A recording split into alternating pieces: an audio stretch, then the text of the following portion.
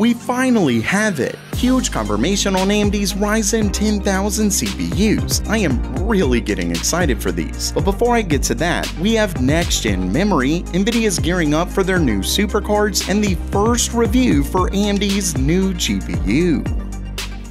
Welcome everyone to Gamer Melt.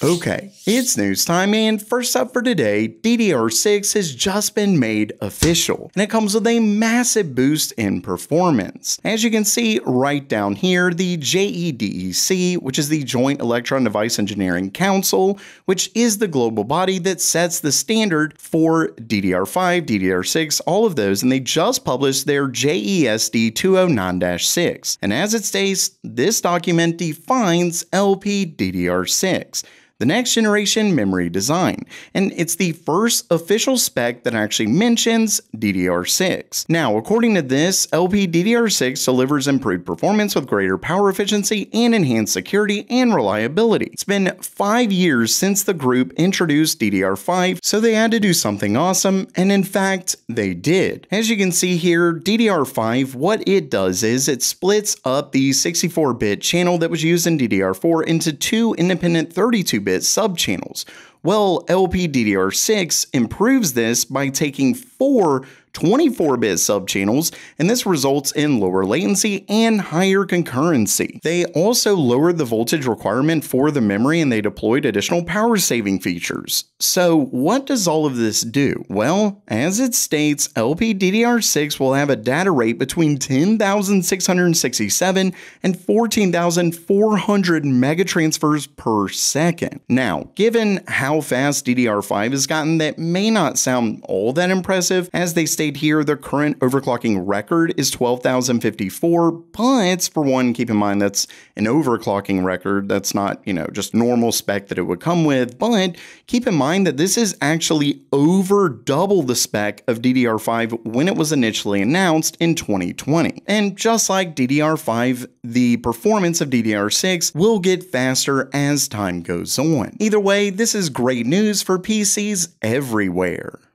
And next up for today, it looks like Micron is set to join Nvidia in making RTX 50 series memory. Now, this may not seem all that interesting, but there's actually a couple awesome things we can learn from this. But before I get to that, this is the last day to check out Micro Center's Tech Day sales event, and you really want to see this because they flat have some incredible deals, and they sponsored today's video so I could tell you all about it. Like the fact that you can pick up a Ryzen 7 9800X3D for just $399 right now. That's the cheapest I've seen it anywhere. Plus, you can save even more with their bundle that comes with a very nice motherboard and 32 gigabytes of GDDR5 6000. And don't forget that 6000 is a sweet spot for Ryzen 9000. Now, if you can't make it in time, their back to school savings event starts this weekend. And if you've never been to a Micro Center, you've got to go, like right after you watch this video, because Micro Center is the one place you can go in person to get all the parts you could want for a PC build. I'm talking GPUs, CPUs, motherboards, they have it all, and it's at a great price. To top it off, Micro Center's Santa Clara store in California is officially open, so if you're in the area, you've got to check them out. To see all their awesome deals, check the links out down in the description below.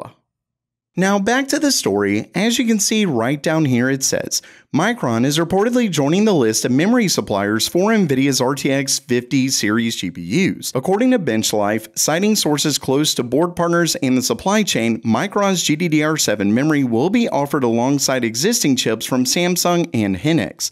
This development would expand Nvidia's options for memory sourcing as it prepares for broader deployment of RTX 50 series GPUs. Basically, what this means is that Nvidia is gearing up to release more supply of their current RTX 50 series cards, meaning there's going to be way more cards out there, and therefore prices should finally start going down. Cards that aren't currently at MSRP hopefully will be. We shall see about all of that, but basically this is good news, but it actually tells us something else. As you can see, this one directly comes from video cards, and it says that their sources also indicate that GDDR7 memory availability will be a critical factor for NVIDIA's planned RTX 50 Super refresh. These upcoming models are expected to use 3GB memory modules instead of the current 2GB ones. And that right there is the key factor in this. Basically, instead of having to make major changes to their current gen lineup, where they're having to add a bunch more memory modules to give it more memory and stuff like that, instead they're taking these same ones and just switching out the 2GB ones to the 3GB memory modules. That way they can have more memory while still keeping a very similar design. Not only that, but this also tells us that yes, NVIDIA is very much gearing up to release these GPUs. They're making the partnerships required to do that, and they are definitely kind of vamping up how quickly they're able to do it and get these out. Of course, we have been hearing rumors lately that NVIDIA has in fact upped when they're actually going to release these to an earlier date, thanks to AMD's GPUs and how well they've been doing, and that definitely does look to be the case. So these should be coming and coming soon. And next up, if you remember, AMD recently announced a new GPU, the RX 9070 GRE. Well, we now have our first review of that card from ComputerBase, and I'll be honest, it's not that great. As you can see right down here, we have average rasterization performance at 1440p.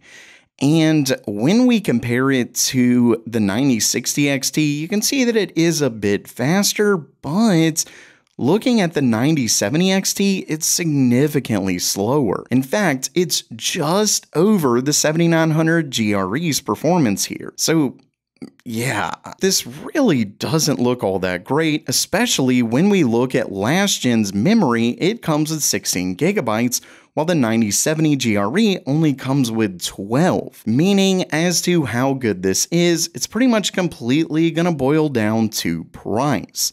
Moving over to ray tracing performance, you can see here it's still just barely above the 7900 GRE. And compared to the regular 9070, it's just significantally worse. Like I said, it's really going to boil down to price. And so far, as you can see right here, the 9070 GRE is priced slightly higher than the RTX 5060 Ti 16GB model. And when we look at the performance there, you can see that it is quite a bit faster in both rasterization and ray tracing, but we're still talking 16GB versus 12. All in all, it looks okay, but like I said, I'm still fairly disappointed. And lastly for today, we have what's essentially official new information on AMD's Ryzen 10,000 CPUs, though we still don't know for sure if that's what they're set to be called. Either way, this story originally comes from one Usmis. Now, you might be wondering how this could be labeled official, but one Usmis has worked directly with AMD for years, because he's the developer behind the clock tuner for Ryzen and the new Hydra software. So we know that he receives engineering parts from AMD, and according to him, engineering samples have already been distributed. This is likely why we saw Ada64 recently add preliminary support for Zen 6, which is of course the architecture that makes up Ryzen 10,000. Either way, he further elaborates on the new parts he received. It said, "This won't be a revolution, it will be an evolution." Now, don't freak out here or anything, because he's clearly talking about the architecture itself. This makes me think that the recent rumors claiming the IPC increase would likely be around 10% is probably true. But as you'll remember, IPC isn't the big thing for this generation. And this is where he further goes on to reveal the big one. He says there will be more cores per CCD. And this of course means that the leaks were spot on. We are in fact getting more cores for the first time in generations. So far, rumors have pointed to CCDs coming with 12 cores instead of 8 for a total of 24 cores instead of 16. And he goes on from here to say, and instead of a single memory controller, there will be 2. Details are still scarce. And as far as what he means by that, as you can see right down here, it talks about the 2 memory controllers that they mentioned, that one Usmis doesn't really know the details about it, but One configuration could enable support for higher memory bandwidth by splitting requests between two controllers. Users may also expect reduced latency and higher performance scaling, and maybe, just maybe, AMD is set to support DDR5 CU-DIMM memory. So we should receive significantly faster memory next generation, but not only that, he ends it stating that Hydra support won't be an issue. So this further proves that he absolutely does have Ryzen 10,000 CPUs. Either way, this is getting me more and more excited for next gen.